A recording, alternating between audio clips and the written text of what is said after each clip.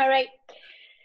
So we are, well, our name is not that, we didn't have much fantasy in our name, so we are OIE CBS. But our real name is OIE Pursue because we are the study trip committee and we decided to, we can go to the next slide.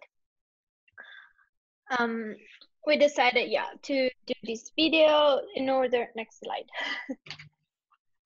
Okay, to do an informative video about South Korea, since our plan is to go there in August, hopefully.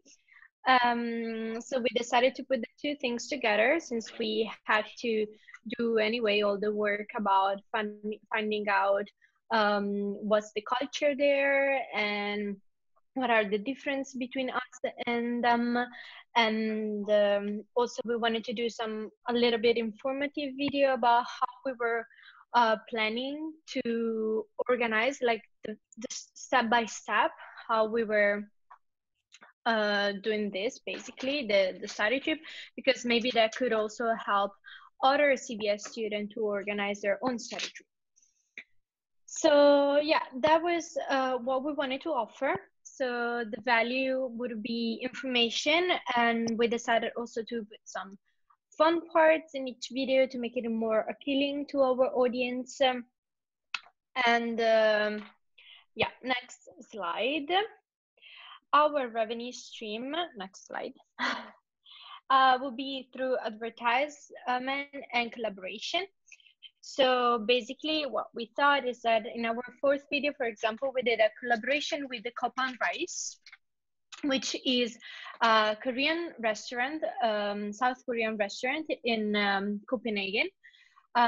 So our plan is that when our community will grow and we will have a lot of popularity and a lot of visibility, then we can earn money through those collaboration with restaurants or museum or company that we will visit here in Copenhagen or there in Seoul, because we will offer in our page, in our video or in our channel, whatever, some space to advertise their companies or their restaurant, museum, whatever. So now we did, like, of course, completely free with Copan Rice, but in the future, maybe those restaurants could like pay us to go there to advertise it,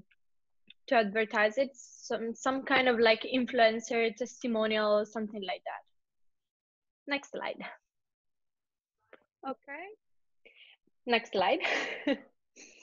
So we did a partnership with We Like to Move It, and also with the CBS Dance School.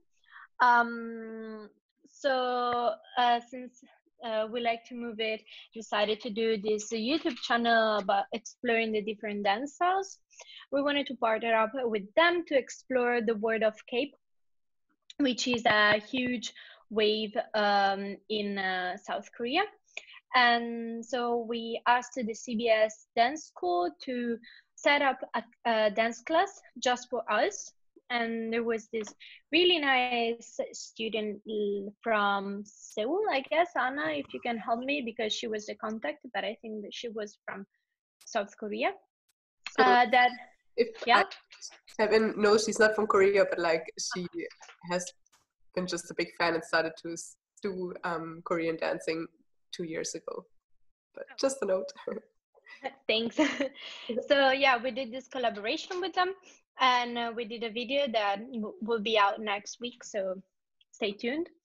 And we had a lot of fun, and it's crazy that what we learned from this, beside like having a lot of fun dancing and trying to learn the moves, is that this K-pop music is actually so close to our own music, our own pop music. So it was, for me at least, crazy to see that we are not that different culture. It's kind of like a lot of a global culture. Next slide. And then we did, as I said before, collaboration with Copa Rice, and we went there for dinner. We had an amazing dinner there, and we also managed to interview the owner. Who's a girl that moved here a few years ago from Seoul, and she's importing or exporting, depending from the view, the traditional Korean bowl in Copenhagen. And you can see the interview in our last video. And then we also explored the Korean karaoke culture, and we went to Sam's Bar, which is a bar in Copenhagen city center. We did a collaboration also for them because they reserved a room just for us, so we could, and we invited all CBS, all OIE student to join us, just to try to see how is the karaoke in general, since it's such a big thing in South Korea. Next slide. Okay, so in this case, we had a bystand dilemma. So basically, at the beginning of our project, what we wanted to do was, as I said, an informative channel. But then it turned out to be just fun, and it turned out to be just us trying food, or yes, giving some tips, but it was not that informative. The content was not that meaningful as we wanted it to be. And we had to take a step back, and we had to take a bystand because we needed to reflect on where we were going, so where our process was taking us, and because we were not happy with the results of our videos. And that's why, if you see, there is a time gap of more than 1 week between our 4th and 5th video, because in that week we have like to talk through and to think about a lot what was going wrong. And what we came out was that it was not a problem of communication, because we were communicating quite good, and it was more due to external factor, because we wanted to include details about how we were building the study tree, but coronavirus stopped us. And then other formalities like documents that the international office should have approved us like 2 months ago, and they just came in. So it was, we didn't have enough information to do so. And that's why we decided to go in the direction of fun instead of informative, because we don't have enough information. Next slide. Okay, so yes, our tool was a psychological sense of community, which was very strong, because we really felt like, the study trip members, our friends voted for us to be there. So we really felt that we have a strong emotional connection to the group, and also a strong commitment, because we felt like that our community, or our subscriber, the people that were joining to the study trip, was really counting on us to fulfill all the steps that we had to fulfill in order to go to Seoul. So I think that this strong feeling of community was very good internally, because we were able to communicate with each other a lot. And also, when we were unsatisfied with our results, we managed to find a solution, and to really understand what was wrong and why that was happening. Next slide. Yeah, main learning. So yeah, as I said, through all the presentation, we recognize how YouTube is a key side when we talk about participatory culture, because it is really like one of the fundamental elements when you want to build a community. And then As I said before, when we were talking about the project, we realized that there were a lot of move and follow speak chat, and we lacked a lot of opposed. And the bystand came necessarily later because at the beginning we didn't know that we had to bystand. And on next slide. And yes, then we analyze with the meta learning model our group, and we thought we thought that we were performing as medium performance team because we had a good balance of inquiry, advocacy, and other self. So we were doing really good, but still we were not happy with our results, and we believe that the lack of that was because we were not able to sustain the benefits of this balance. So we didn't know how to pursue our goal. But the good thing that we believe is that the problem do not lie in communicational or relational issues, but on external factor that we were not able to control.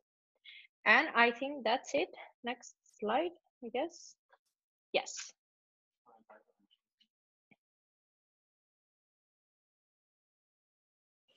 I think the very last thing you said was very interesting. This thing about, I think it really like something that's probably going to play a big part in your paper is this whole thing about dealing with external factors. Because that's very interesting, right? It's like, so there was something about the, what you call it, approvement from the study board and the whole thing about coronavirus that sort of made it impossible for you to follow your initial plan. And I'm very curious how, like you're talking about how, I think it's very right that you had a strong internal community. Also, when you see you guys together, it's like it makes sense that there is that real community. You see it, and then you say that somehow helped you make that shift and find a solution. And I think it's very important to sort of like dig in, like, why is a shared emotional connection? How does that contribute? How does like the other bits, how does that actually contribute? Does that make sense? I think maybe to answer on that, it contributes somehow on the point of motivation, because you don't, if you're in a group where you don't have a very good emotional coherence and like something bad happens, then you might tend to go to the point to say, well, let's just do something. And when you still have an emotional coherence, you can talk about things, and you can also go very good into critical things and find a common understanding about how to overcome it, because you already have that common sense behind it. So you think somehow similarly. So you also, which is not always good, of course, but at least in that point, because you go on, you're a team. Yeah, exactly. And and it's also interesting because shared emotional connection also, like if you remember, it's like it comes out of not just sharing positive experiences, but also sharing challenges. Yeah. So it becomes this like positive cycle. It's like there is that connection, which enables you to sort of like pull together and like, how do we deal with this? And when you do that, that further increases this connection. But really, when you describe it in your paper, see how concrete and detailed you can become. Mm-hmm. It's really like keep asking why. It's like, how does it, what is it with the shared emotional connection? What exactly does it make us do that we wouldn't do otherwise? And be as concrete and keep asking why, or narrow it down, because that's where you find the really interesting things. Yeah. Cool. Any other questions or comments for this group? Then it is polling time. Boom. Here we go. 1 minute and go.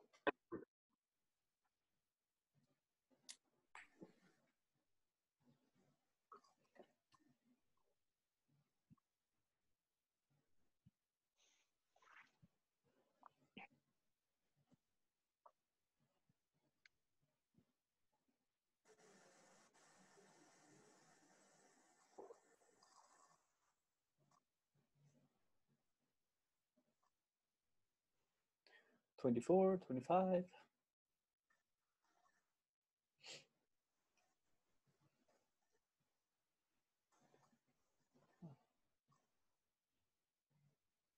So I'm especially curious about the people who actually signed up to go on the study trip. In some sense, they must see the channel as a community they can be a part of, but yeah. And 4, 3, 2, 1. Cool. End the poll and share the results. So here you got the results. Boom, boom, boom. You can take screenshots. Can you say them out loud because I can't see it? Okay, yeah, the first one, interacted with this channel, 52% yes. Does the channel offer a community you would be a part of? 63% yes. Have you recommended this to a friend? Only 30% yes. Would you invest in this organization team? 44% yes. Okay, thank you. Cool. And that is, let's see, 27 answers. Cool.